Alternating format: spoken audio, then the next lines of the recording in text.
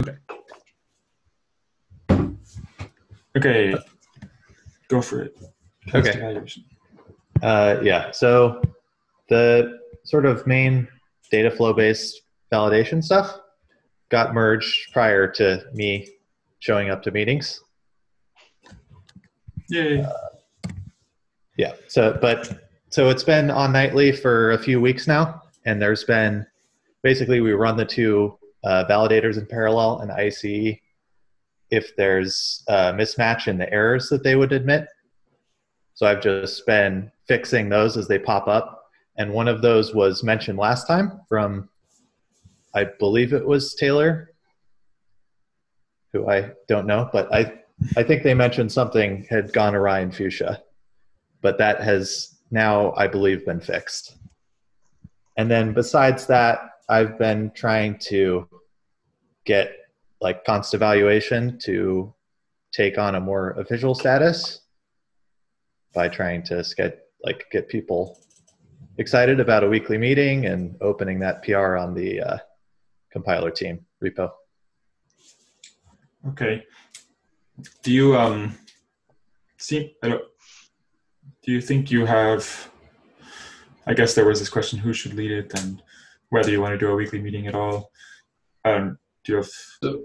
So Oliver is working on as a new company, so he has less time. Ralph doesn't have a lot of time, but well, Oliver should maybe lead it anyways. Eddie B could perhaps help lead it. Exactly more as maybe you would. I could. I would probably be the line sim liaison. Okay, that seems reasonable. I think we shouldn't try to, if we don't have bandwidth to like it's fine. What am I trying to say? Naming leads who are too busy to do anything is kind of not always very productive. Yeah. But on the other hand, we should just scale our expectations to what we can reasonably expect. Yeah, I think we don't need to have weekly meetings for this working group right now. But I don't. If we say we do, people will probably not show up anyways. Maybe just keep it low key for now, and then scale as things happen. Yeah, I think having a channel and a citation, and I think the biggest thing would be sort of just having a little bit of a plan, which we kind of do, around we're currently working on this, what do you call it, promotion, and I guess we're hoping to lead this to some sort of RFC or at least specification of what should get promoted or not. Is that, I sort of remember us saying that. Did we say that? Yeah. The other thing that's come up that seems relevant is Felix, you were looking at what constants can appear in match expressions. I guess it's pretty different from this. That's probably more constant errors actually. Yeah, it certainly intersects constant errors quite a bit. What is 63A12 that says enabling if and match is soft blocked on implementing this? Oh, that's the PR, Eddie B's PR that splits promotion out from the existing path. So I have split validation out, but in order to do promotion, we still have to run the old linear paths, and we'd like to split promotion out from that as well, run that in compatibility mode, and then we can remove the old paths, which is quite tough to reason about and does both completely. Okay, for some reason I thought you had already broken out the promotion, but it's just the validation that's now being done separately. Yeah. This is somehow becoming a compiler team meeting number 2. Yeah. All right. Well, that seems good. We can discuss offline a bit.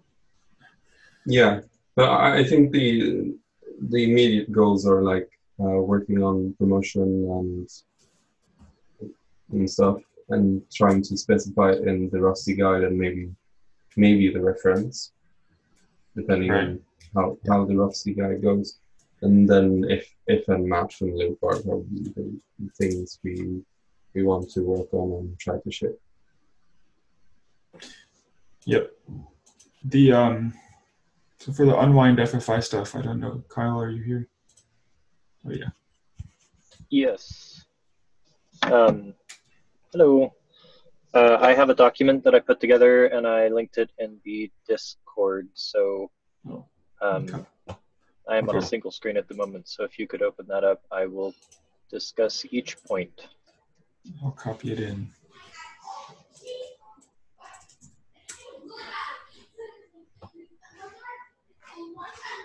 If I can find it. Oh, there it is. Okay. Oh, someone already did. Oh, that's a good idea to put it in there.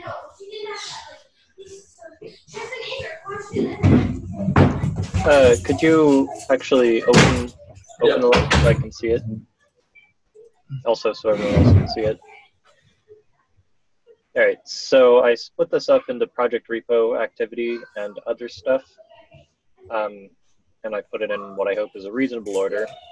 So I just wanted to give kind of an update on kind of concrete accomplishments, which essentially just means things done in the repo. Then talk about some other details. So the first and maybe to me the biggest win this week is in terminology. We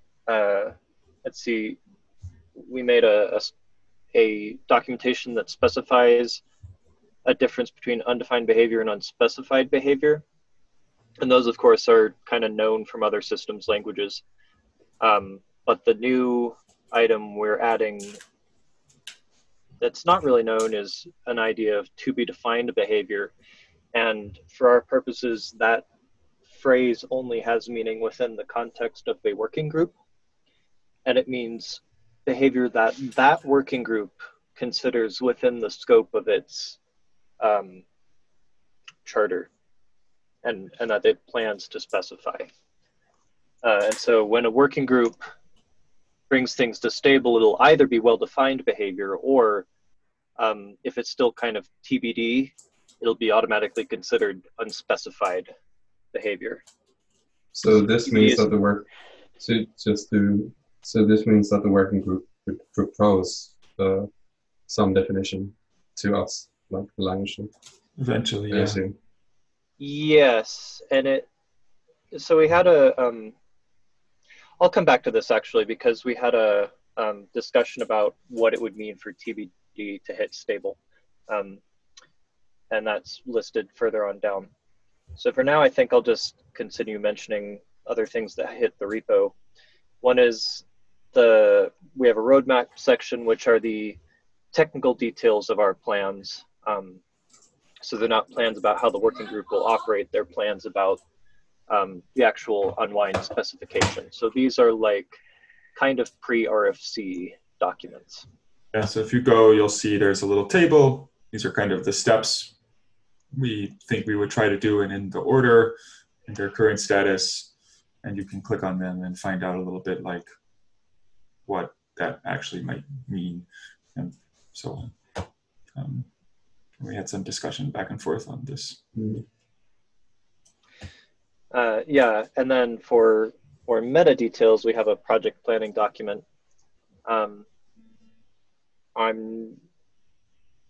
It's just sort of, here's what we're doing. That one hasn't had as much activity because the technical stuff is more fun. But we will continue trying to update what we're planning to do in that document.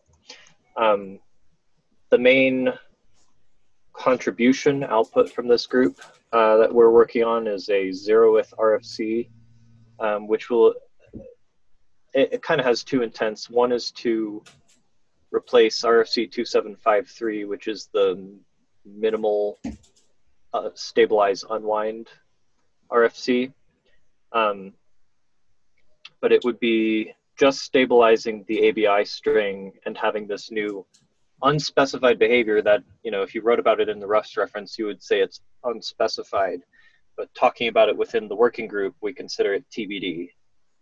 And then on the meta level, we would also announce the group, share links to the Zulip and the repo, and invite people to participate there rather than waiting on future RFCs or, that kind of thing. Wait, but if you say it's TBD, doesn't that mean doesn't that mean that you will define the unwind mechanism? Wasn't that like something we specifically didn't want to do? No, unspecified behavior is a valid state for stable function features. Right, but you said it would be TBD for the working group, so that implies you want to specify it. We do. That's the whole point of this working group. I think there might be some confusion though about what exactly we're talking about. The thing we want to eventually specify is when a Rust panic hits this ABI, it gets represented in some way. We would specify that. That doesn't say anything about what happens when a Rust panic propagates within Rust functions. Right, so there's some conversion to and from the native. Maybe the point of confusion is TBD doesn't mean to be fully defined.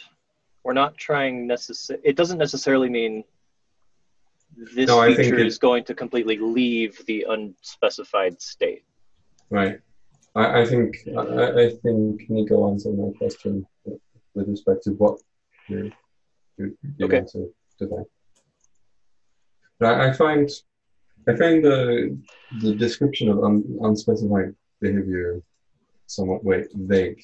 Like when I think about unspecified behavior, I think that it's not this. I agree with Ralph that it's not the same as undefined behavior, but I think like unspecified behavior is sort of an instantiation for some configuration of the abstract machine, and as a user, you should assume that all instantiations are possible, and your program should work for all of them. I think a good analogy is like Rust, the layout of a Rust struct or other things like that. Yes. That's permanently unspecified behavior. Nico, could you open the terminology document? But this also feels sort of like the same as implementation defined. I sort of want the definition that would be useful for me for unspecified behavior would be that not only is it unspecified, but compilers are not allowed to specify it. Like the compiler team cannot specify this behavior. Because like we want to keep this freedom open, and if one specific implementation said what it is, then they have to stick to that like forever. So unspecified would be strictly weaker than implementation defined or implementation specified? Yes. I feel like this is a little bit afield slightly. The main thing for us was getting clarity around we had a lot of back and forth about some of these distinctions, but like we have talked about, should we open an RFC that tries to specify these terms so that we can stop arguing about them from time to time? I think, one thing that did come up, let me just finish the sentence and then go, but was that there's a lot of things that come under unspecified behavior. It sort of comes down to why is it unspecified, right? And it might be that we, as you say, we permanently, like with structs or something, we never intend to specify it because we always want to change it. It might be, and that's where TBD comes in, like something that we just haven't figured out what we want it to be yet, but we know that we need to eventually say what it is. And there's a range in between of stuff where like, maybe we'll say, maybe we won't, we're not sure yet. I think that's a good. I think it depends on the specific thing we're talking about. Defining the terms in RC is probably not that useful. What I think would be useful is like talking at length what we may and may not do for this specific feature. Right. Something where that would say that, as opposed to an RFC? No, in the RFC, which would. I missed what you said immediately after saying that an RFC would not be the appropriate place. I said that.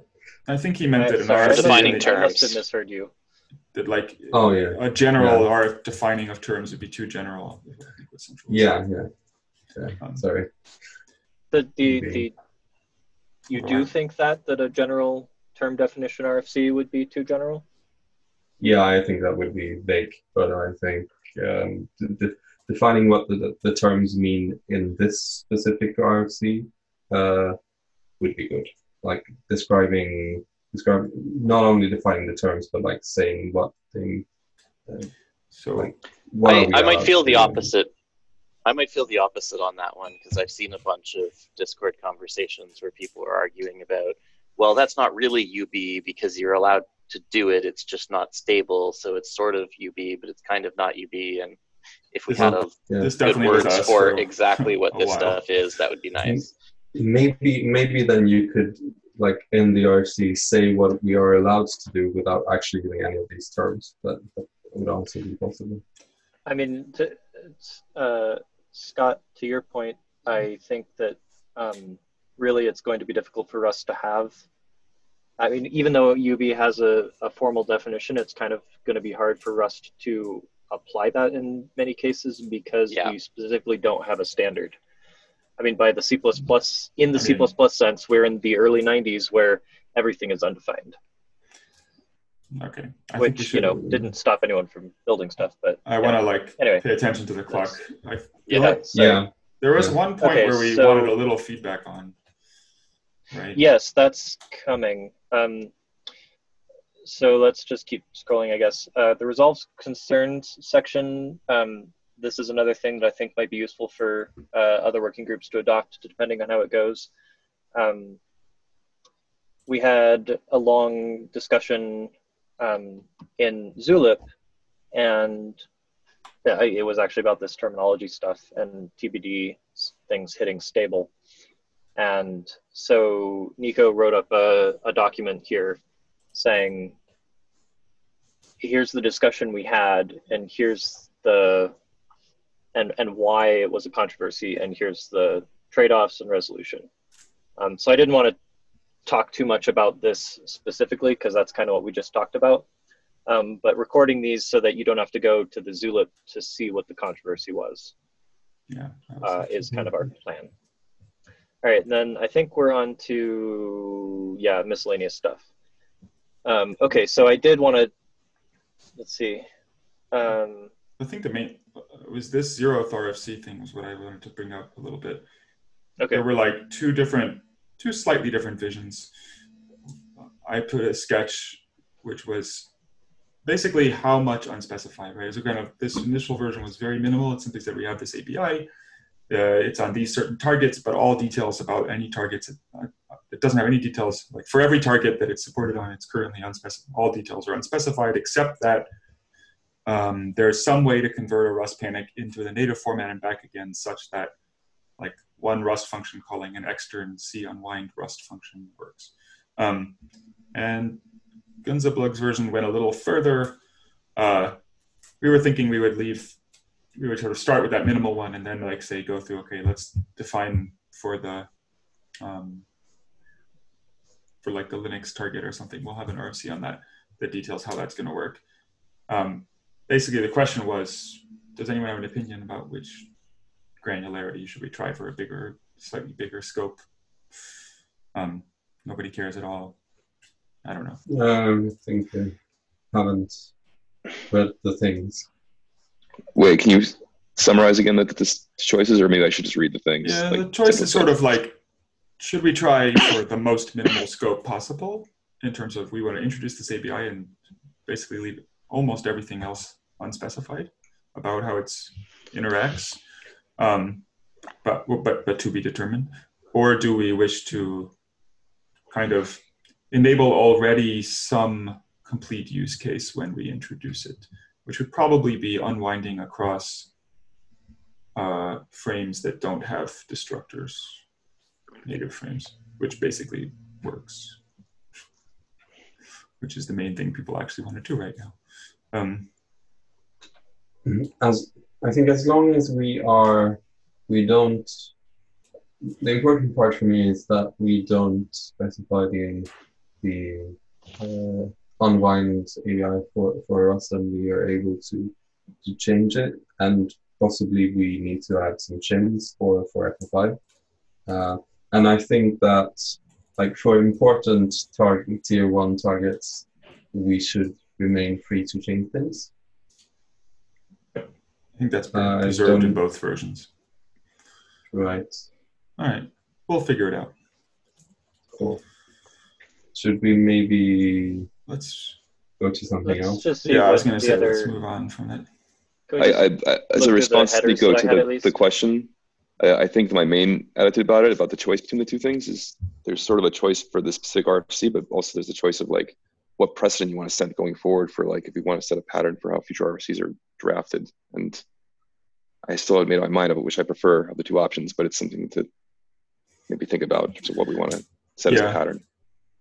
I think there's probably a reasonable compromise here in that I'll have to look, but like, I think my RFC may be too spare and the other one may be just a little too far, but there's probably like some sections of it that can be pulled out and we're good to go. But I do feel like I want a little bit of hurry on this because it's been dragging out. The whole point of this was to add this API and be done.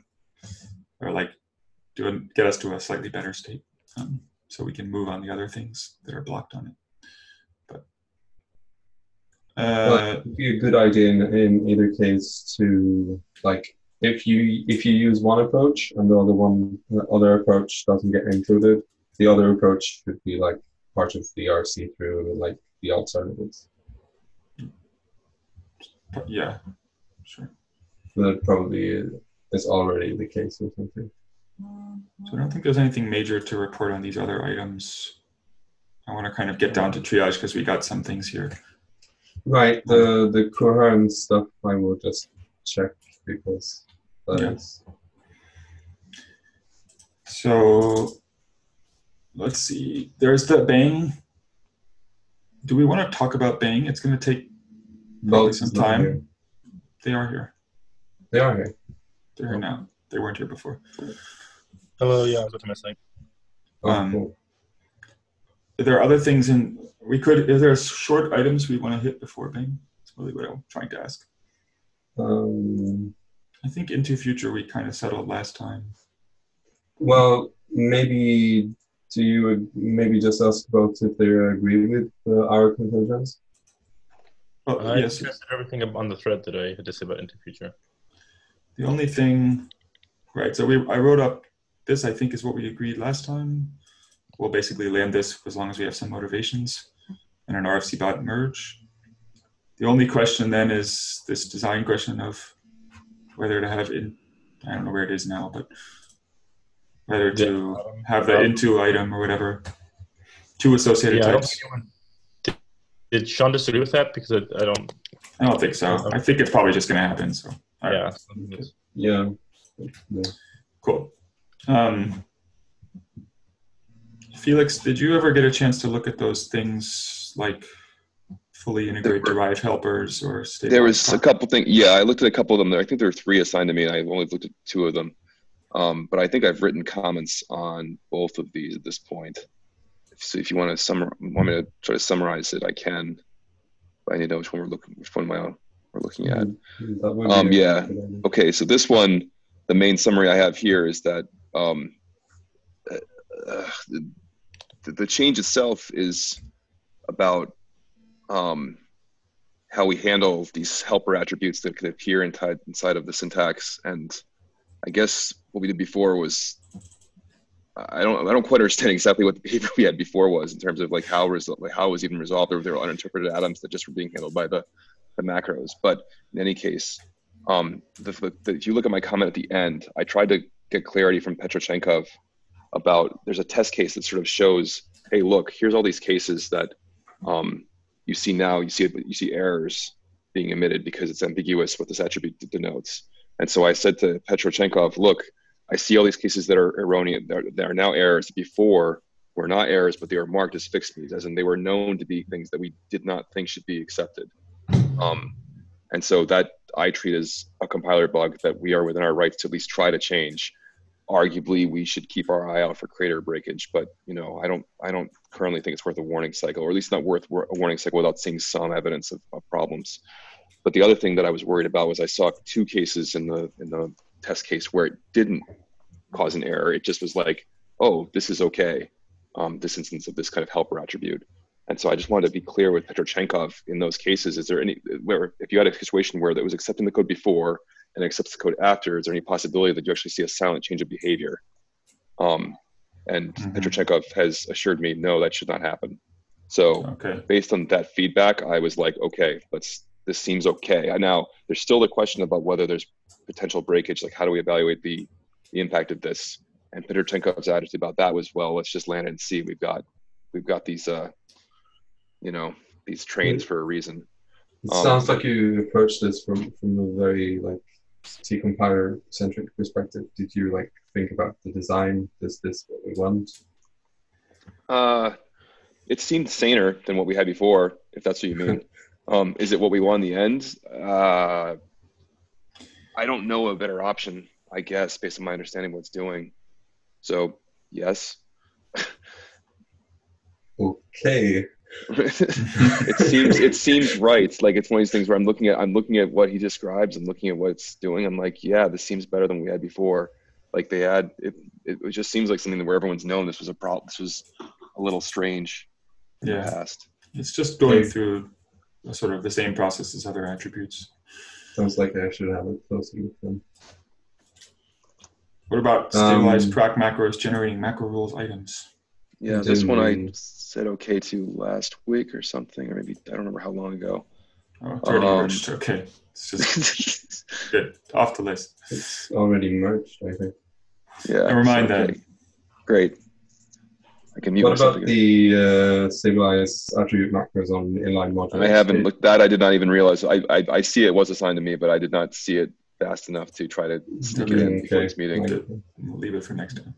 Okay, so maybe I can talk about it instead. Basically, so it allows attribute macros on inline modules, but not non-inline modules. But then it uses sort of a visitor to check recursively if there are any inline modules within the non-inline modules within the inline module, which is sort of like a hack. Very easy from the compiler's perspective. Is there any example of one? Not great to specify. And I assume it rejects it if it sees a non-inline module in the scope of it, or what? What does it do? I think so. Yeah. It's an example of what this allows. I'm trying to find something here. I guess this. Let's see. Macro attributes are now supported on inline module items, modem, blah. Behavior is the same as for attributes on any other items available on stable. Seems like a good thing. Like this, basically, some proc macro here that processes the module. Okay. Okay. This seems unambiguously good to me. Just what's the concern, if any? Yeah, so if it finds, just to explain the behavior, looking at the code, basically walks the AST, and if it finds, if it looks inside a module, inline module, and if it finds a non-inline module inside it, then it will error. Yeah, it seems a little bit like you can put attributes on inline modules unless they contain mod statements. It seems like kind of a complicated rule to.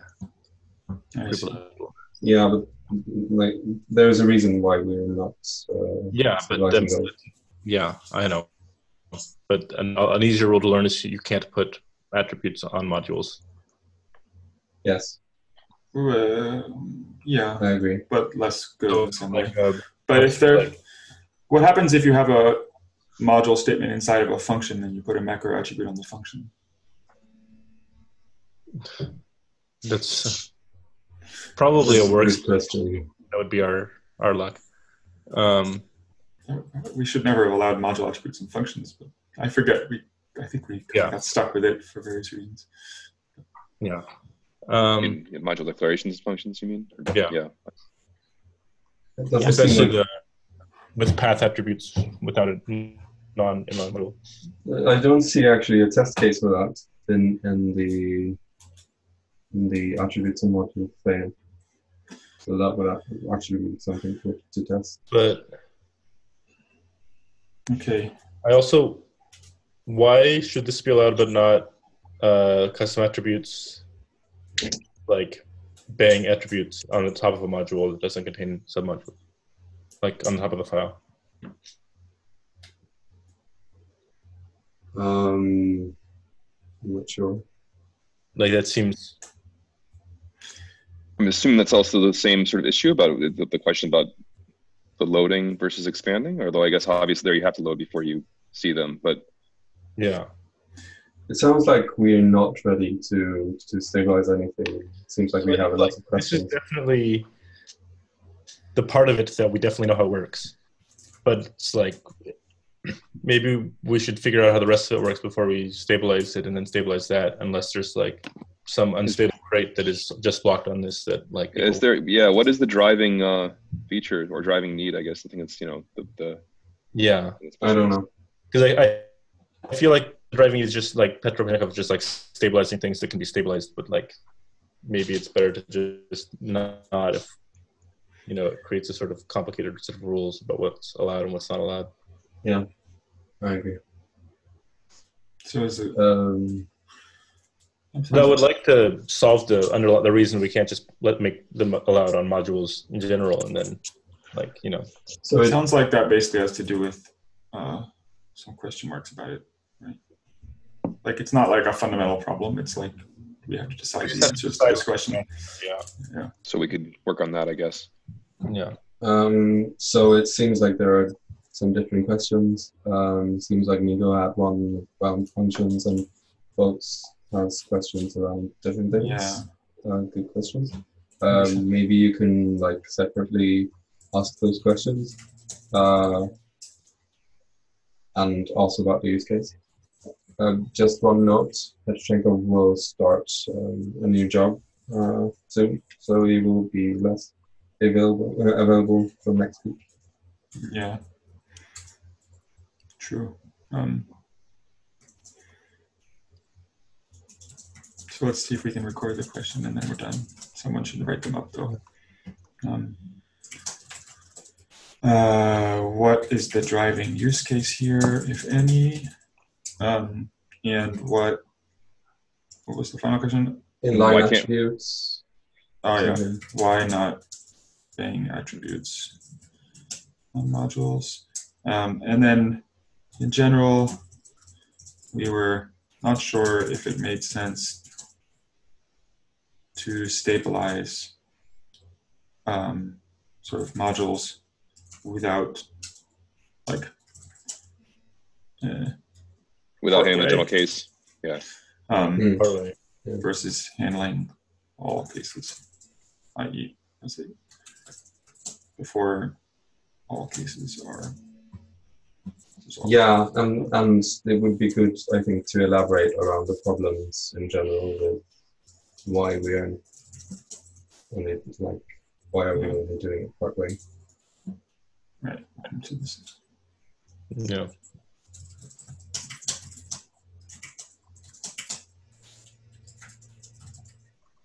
Okay. Who will write this comment? Thoughts, maybe? Yeah, I can. Good. Cool. All right.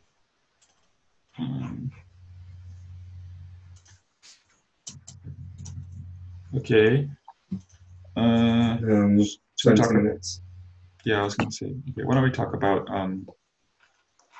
bang, unless there's anything else that's small here. Well, there are a few other small ones. I don't know how urgent they are. Here's a real quick one, maybe.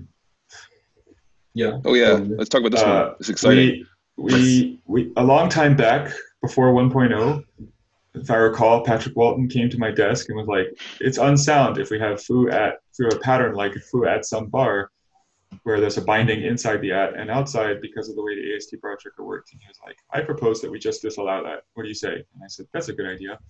That sounds easy. So we did that. Great. But now we've refactored and we have the NLL bar checker, and it doesn't have a problem with this. The soundness concerns no longer apply. So Felix would like to restore the ability to do this. Basically, you would like to remove the code in checkmatch at the end, at finding captain visitor. I think. Probably. Yeah, we have some code that disallows it. We can take that code out. In NLL, what happens is this all gets desugared to like simple borrow statements, so it's not really an issue. Do we have a good test suite to add back to check the soundness of I stuff? don't think we have any tests. We'd have to. We had tests that went away. Actually, we said in the original PR that Patrick removed that we better put all these tests back when we bring this back. Okay. Yes. But I'd be happy to make tests as part of this process. It's more a question of like, does anyone think this needs an RFC? No. I don't think it needs an RFC. No, I don't. I don't think so. Actually, speaking of Frankie rooms, this is sort of a Frankie room we could remove. Yes. Exactly. Okay, I think you just go for it. Of course, I think we want to report and let it be in the end, but Yeah, that's happy. I'm happy to work on that too. cool. You can probably summarize our conclusions. Yeah, I'll write it up.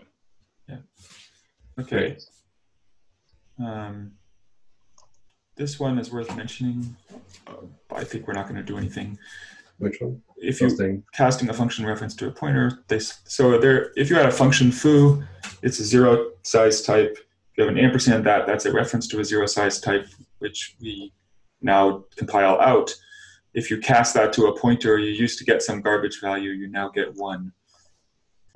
Somebody noticed this. It probably falls into that line of unspecified behavior, actually. So I think it's okay that it changed. And in particular, it looked like you got a pointer to a function before, but from what we can tell, you didn't. That you just got a pointer to like somewhere in your code and not an actual function. Like it didn't materialize the function, which seems not great.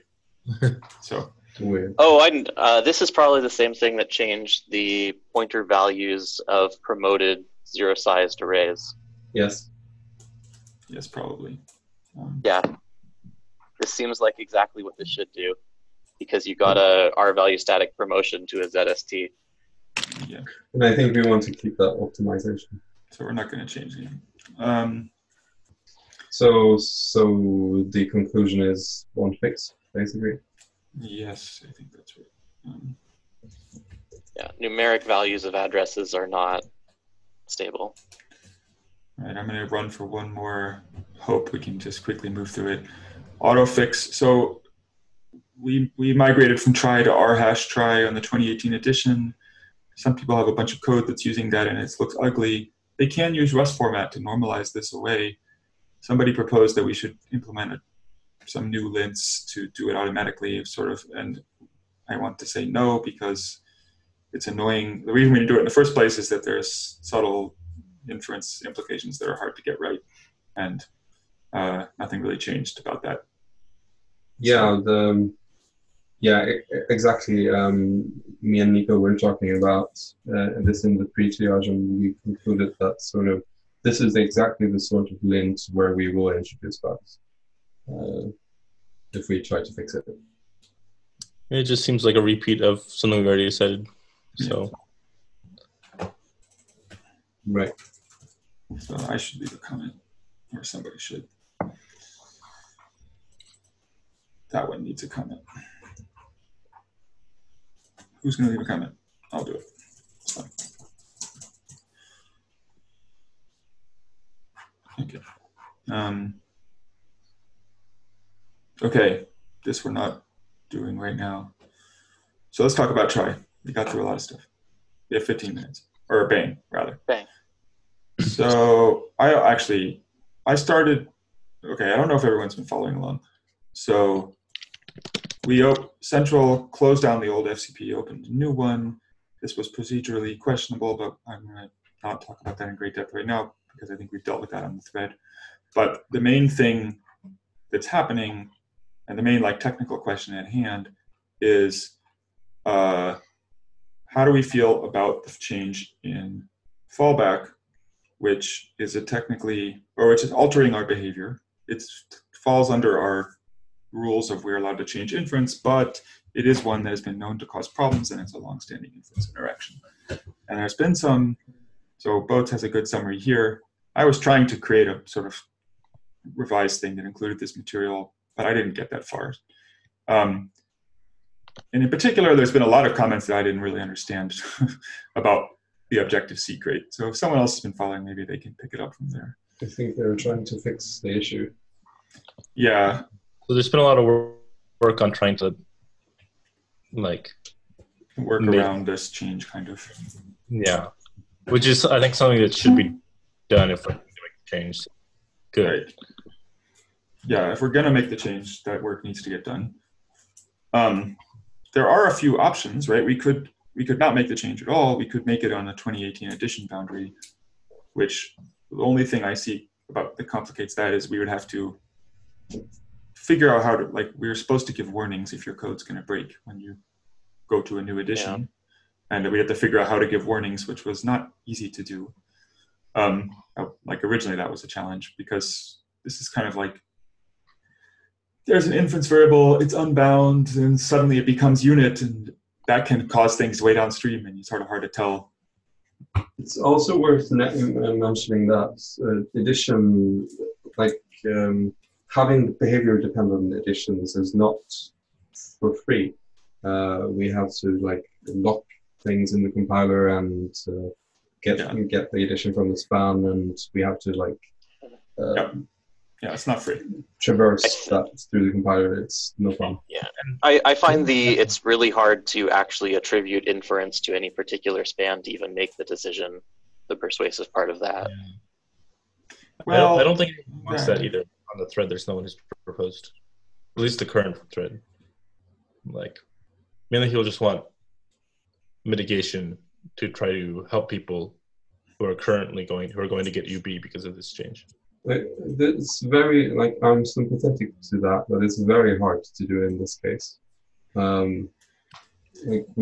It's hard to statically detect and such. So, I mean, you can. So, well, you can't tell his respect when I'm going to get UB, but you can. Otherwise, we wouldn't have to have it be UB. Yes. But like one thing that's an option is like some sort of lint that warns whenever the inference changed as a result of this by just running both and seeing the differences, which should be off by default, but can be something that is easy to turn on, and that we like communicate about this change in a way that people could think, oh, I have this problem and now I can check for it, right? Yeah. Nico, since you know this part of the compiler best, probably. Well, that would be easy to do. The problem is it's very coarse, which is why I assume both say it would be allowed by default. Yeah. Like if we don't, the problem is that just the fallback changing isn't enough. Like it's really a question of did that fallback then get used to make some conclusion? We might be able to do a little bit better. Like maybe we can't trace it to be sure that we might be able to find out sort of, for example, so not just did fallback occur, but did unit from some source get used to make a result? I don't know. And it seems like it would have some false positives, but maybe those are not large enough. That's why I'm saying off by default, because I do think it would be very difficult to have this always warn everyone who like. Yeah, but I'm thinking that like if you turn them to warn in some specific compilation or like and remove cat lints, then there are few enough that you can like look at them. Yeah, well, a human can look at them. Yeah. Do we have? Sorry. That seems true. Like it doesn't seem like we're like. We'll have we have to do a little experimenting to see how precise we can get it. I haven't really looked at it very closely. I just know I don't like how we did it before. Do we? One question I have is, do we have any sort of data on the current impact? I don't think so, right? On the current what? Like an expected number of crates. We did Crater, but that was quite long ago. So Crater Yeah. had a problem that is obviously mainly used on like Apple platforms, and Crater doesn't Right. test. And Apple platforms. It's such a nightmare when it comes to CI. so, Yeah. which also means it's likely not in like users. Like there can be production users who are using obviously in the wrong way. Like this really Right. seems like the reason why this seems so serious is that it's like just every worst possible scenario. Like probably people don't have CI on their Apple platforms. Right.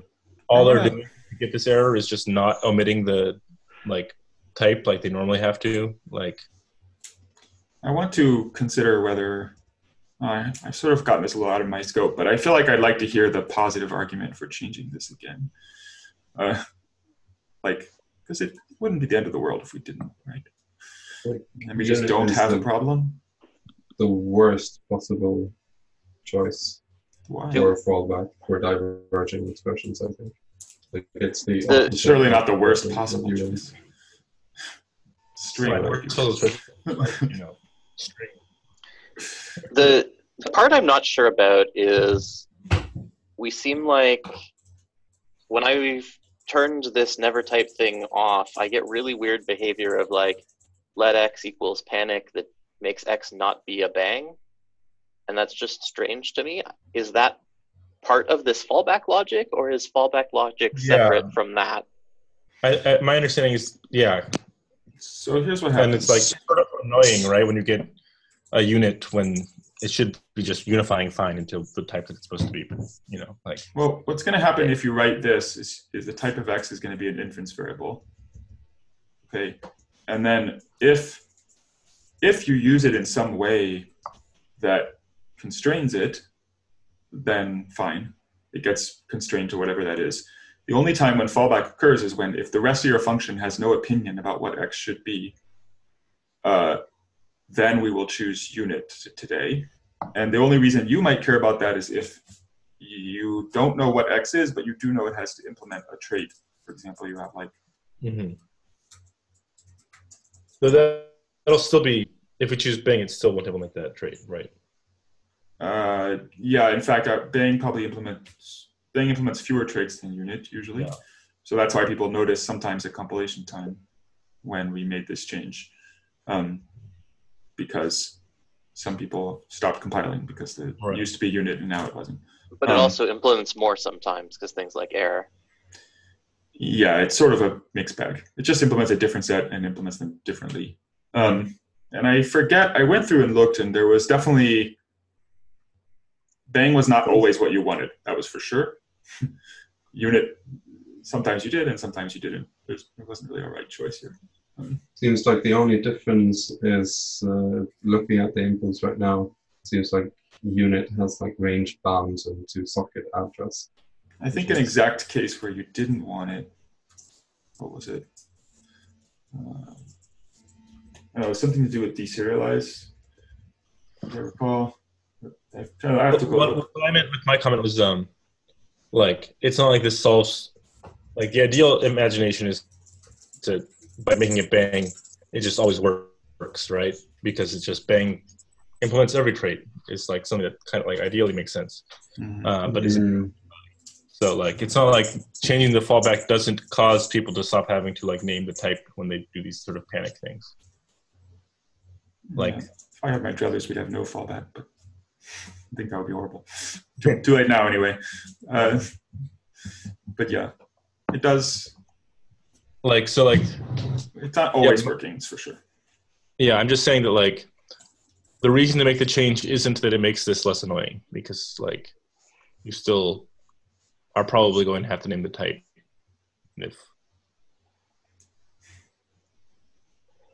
So is there some way that we could find like the versions of these that are more reasonable or somehow, or to say when you do that an assignment like that is a constraint in inference and then it depends on coercion somewhere else? Or the last time I went through this and tried to find a better set of rules, I failed. as I recall. I found rules. They were different. They handled, like, they solved some cases, but they made other cases work worse. And I was like, okay. Yeah, I remembered something like if you try and use X, you don't get coercions out of it because it ended up being a unit, which isn't what I wanted, or something like that. So for me, the sort of the thing that I am having trouble with here is that, like, this is not, we don't need to make the fallback change at the same time that we stabilize the bang type. And there was a separate proposal in February to stabilize only the never type, which Taylor blocked, and I think that Central agrees that, like, the idea was that we will never make this fallback change, and the fallback change is preferable, so we're going to block stabilizing until we make the fallback change. But it's been, 8 months now, and we haven't, until just now, had any work on trying to, like, resolve the stability concerns that are preventing the fallback change from happening. I think that was And because I would just like to move forward with the stuff that we can stabilize immediately, that is, like, people have been waiting on for years, that doesn't have these kinds of, that doesn't have any breaking change aspect of it. So I think the main reason we didn't make any progress was because we were working on the reservation info stuff instead, and now we resolved Right, we did. That blocked both proposals, and that's now been resolved, which is great. That's true. But it's still true that, we didn't, for whatever reason, we didn't make a lot of progress, and there is the usual sort of, it is still true that Objective-C crate, even if it has a fix, it sounded like it's kind of not just enough. You can't just fix the crate alone. You have to fix the consumers or something. Yeah, it's a bug that people can have by using it naively, basically. And there was a lot of outstanding fallout, and it's kind of that annoying long tail of getting people to upgrade their cargo locks and all that crap. Right. So it seems like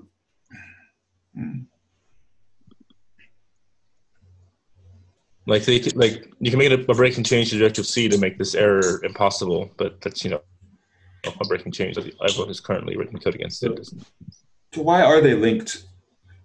So why do we feel that is why do we feel that never type is important? What are the aspects that we? Do you mean so in right now, or? Like, they have to create, what people do right now is to create an empty enum, which then can't be coerced to other types, and everyone has their own empty enum type, and never is just superior for all of those use cases. Yeah, but like the coercion's the big one for me. Yeah, I also have return never already, even though it's not a type, and this will simplify, Sure. unify that with, like, return option never can now happen and stuff like that. The coercion, is there a specific reason why all empty enums cannot have that coercion? That seems, why isn't that the case? For the same reason that not all empty structs have everything that unit does, basically. We considered it. We decided against it for various reasons. One of them would be that the logical extension is not necessarily all empty enums, but all, I guess you can draw a line anywhere, but all uninhabited types, and that's too big. It would be hard for us to determine if a type's uninhabited, I think, to decide if we should do the coercion. I guess we could. I don't know. I think we felt like just having, like, it was not obvious that every type should behave that way, and that Bang was fairly, like, that was the point of Bang, sort of, was to be the type that is instantiable, and it gets coerced to other types. But that seems strange to me, but okay. Yeah, it could go either way on it. That was the decision we made. It's sort of like how our new when you create a structure in enum, you're creating a new type, and right. Sure. Like exactly what Scott said about unit struct doesn't have the same behavior as unit because they're not coercible back and forth because they're not the same type. Yeah, but Bang is also what we want to be able to have main return result of Bang, for example. Things like that. Right. And like that is... Go ahead, Beth. just so we already have it in language. Like we essentially stabilized. We had bang in some form at 1.0 from having this return bang syntax that, like, even though it's not a real type, and so. Oh, yeah. I think with respect to unit types, well, they are inhabited, so I mean they can have different properties like as proof tokens for different work, but Are all. you trying to like revisit whether we have the bang type at all, Central? Sorry, I just wanted to establish what the line of questioning is leading towards. So I'm trying to. So my questions are around like, is stabilizing never without the fallback good enough?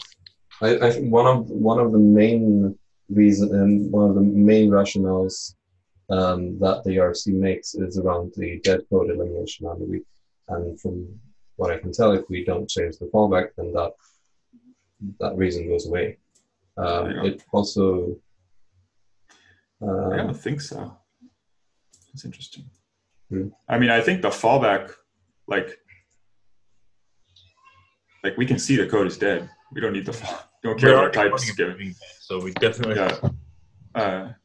But okay, we're running out of time now. I got to run. But it seems like we want to talk about this a little more. But this is an interesting turn. I hadn't really thought about stabilizing. Like separating out the fallback question is somewhat appealing to me. I also think it's pretty confusing to like have the never type, but well, out of time, as you said. Yeah. All right. Does someone want to try to summarize what we said here? I don't really. We didn't reach any hard conclusions, but no, I don't think so. Maybe the one conclusion we did reach is that perhaps we could add lint, and you think that that's easy, so maybe you can implement that. Yeah, we could probably have at least a coarse grain lint for sure. We could just get some data with it. I'd be very curious just how bad that lint is. Yeah. All right, y'all. We'll figure out more later. See ya. All right. Bye.